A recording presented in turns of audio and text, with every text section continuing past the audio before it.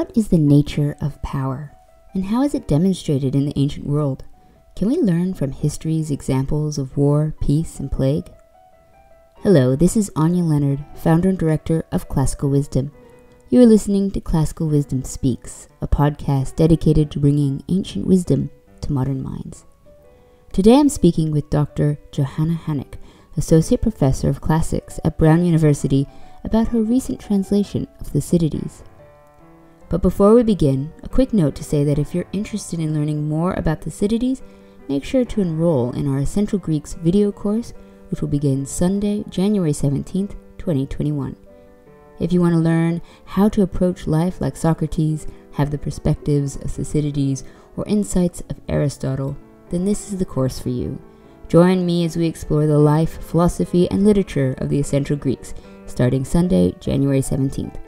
Make sure to enroll at courses.classicalwisdom.com and use the code SPEAKS at checkout for 50% off.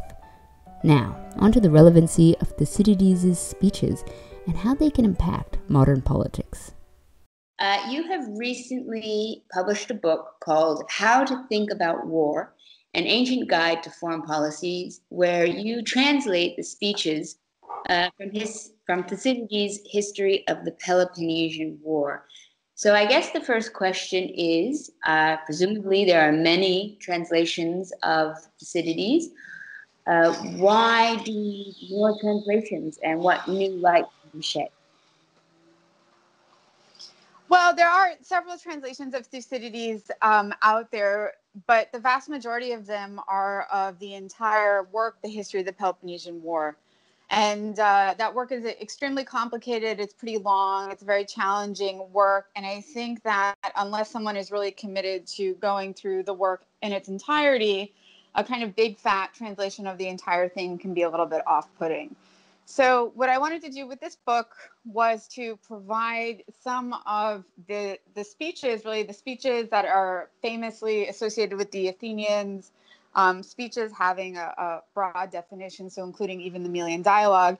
I wanted to kind of wrap these greatest hits of Thucydides together in one more sort of manageable volume that might be a little bit less intimidating for the reader who is approaching Thucydides for the first time. So I just really wanted to make these particular speeches, which I think are the speeches that are most often cited, referred to in the popular discourse by politicians, by international relations experts.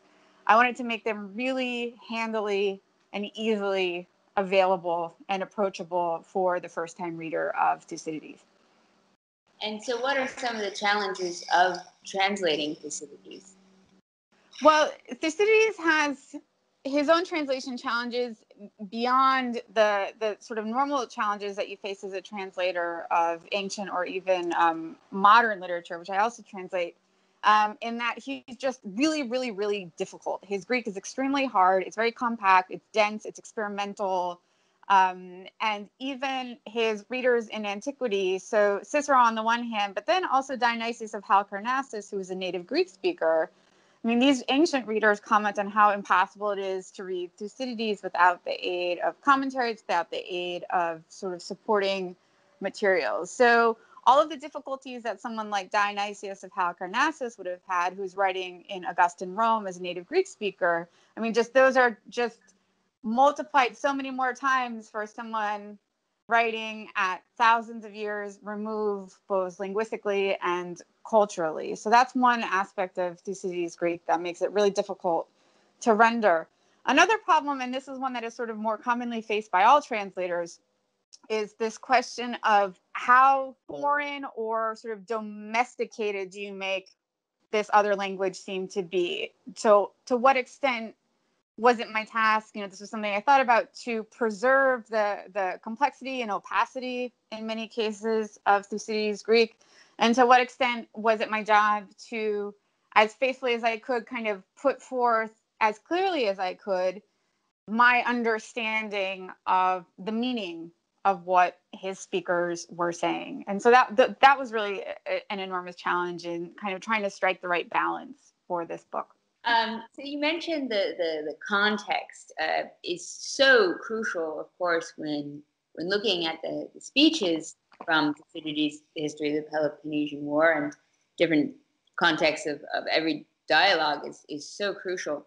But at the very beginning of the Peloponnesian War, Thucydides completely admits that the speeches are not historically accurate, that he's put the words as best as he could, but there's many times where he's not in the room at all. The Malayan dialogue, for instance, he could not possibly be privy to the exact words. So what is the relevancy of these speeches if we know there is no historical accuracy that we can really verify?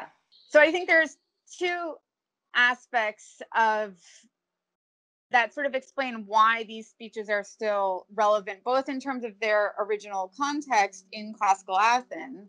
I mean, Thucydides himself was someone who was a general in the Peloponnesian War. He was involved in the Peloponnesian War. He was a product of his own time in the 5th century.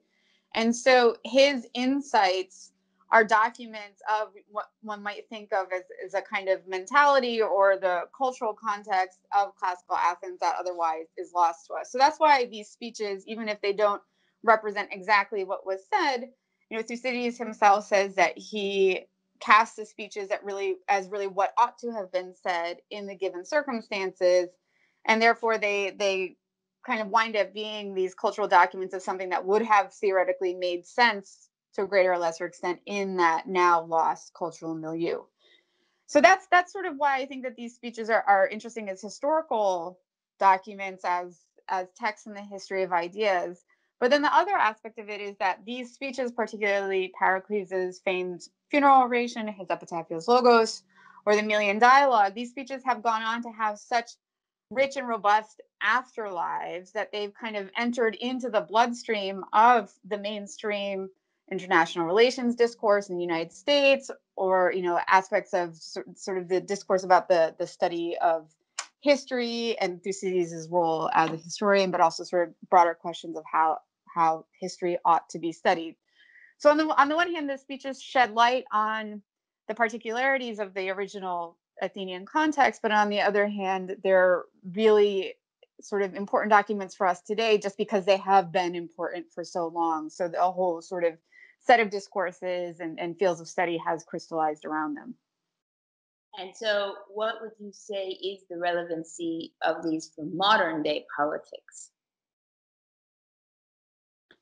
Well, I don't think that these speeches provide really any kind of blueprint. I mean, the title of the book is in the Princeton Ancient Wisdom for Modern Readers series, and the title of the book sort of is what it is in terms of positioning the book within that series. Initially, I kind of was even playing with the idea of, suggesting sort of how to not think about war, as we know, what happened to the Athenians who are depicted as giving these speeches, right? The empire ends, they lose the Peloponnesian War.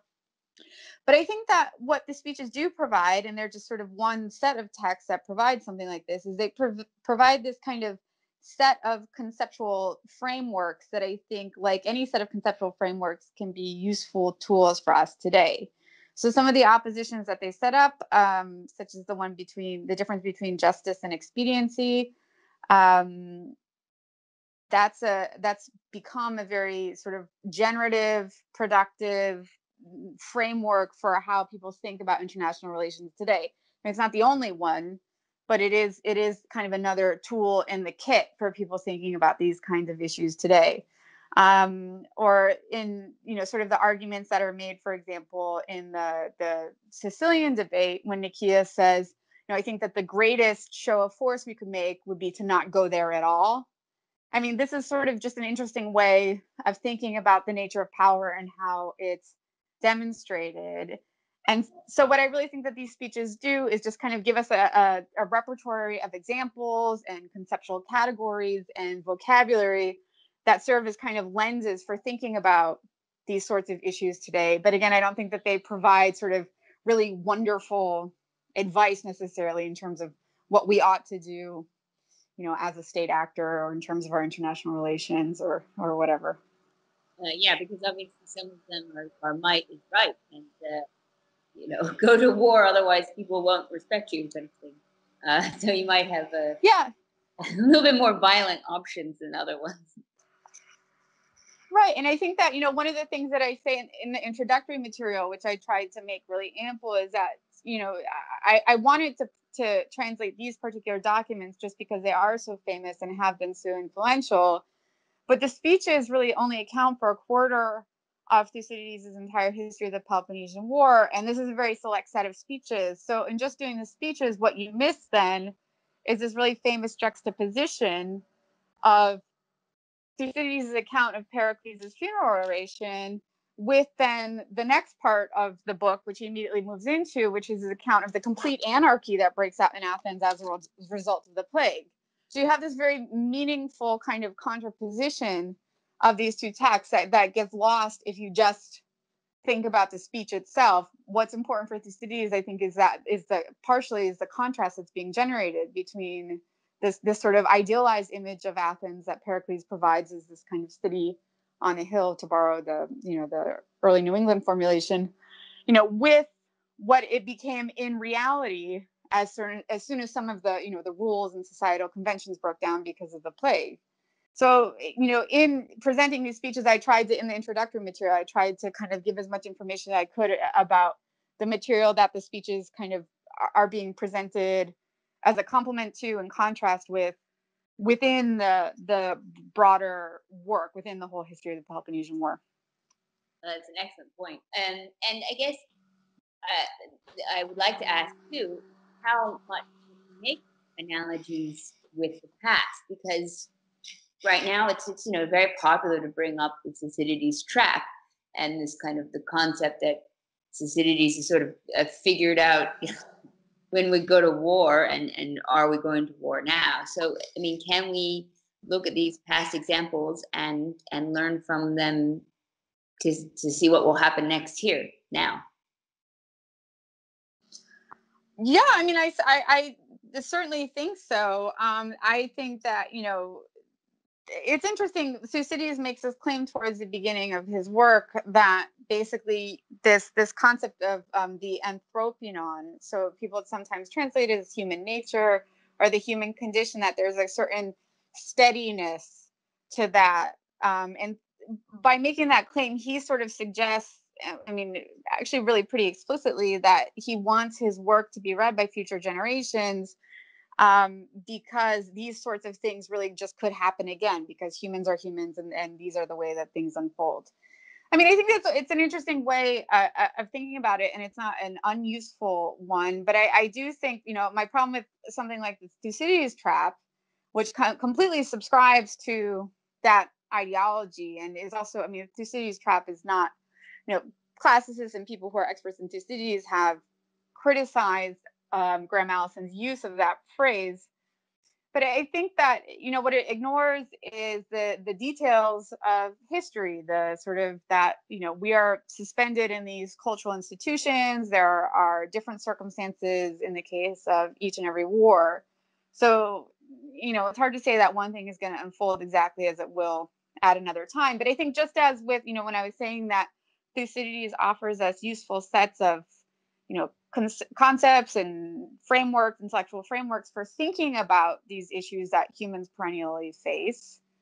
I think, just likewise, the historical situation that he describes, the outbreak and the evolution of the Peloponnesian War in its early phases, I mean, these provide us with kind of yet another way of thinking about what's going on now. And I think that, really the power to be drawn for that is to see that as kind of one of several other kind of paradigms from the past, one set of several different concepts that we can, again, add to this sort of toolkit we have for thinking about, for analyzing what's going on right now in terms of our own moment in history and geopolitical situation and circumstances, but not to ever say sort of that Thucydides is, the be all and end all, kind of prophet on these sorts of matters. That's one place where I think we really run into trouble.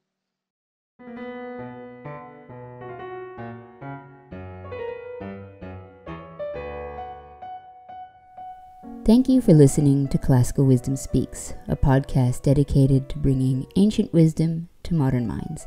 You can get Johanna's latest book, How to Think About War, An Ancient Guide to Foreign Policy, here at press.princeton.edu/titles/14762.html. Classical Wisdom Society members can listen to the entire podcast with Dr. Johanna at classicalwisdom.com. And for those who are interested in the Essential Greeks program, starting Sunday, January 17th, please go to courses.classicalwisdom.com and use the code SPEAKS at checkout.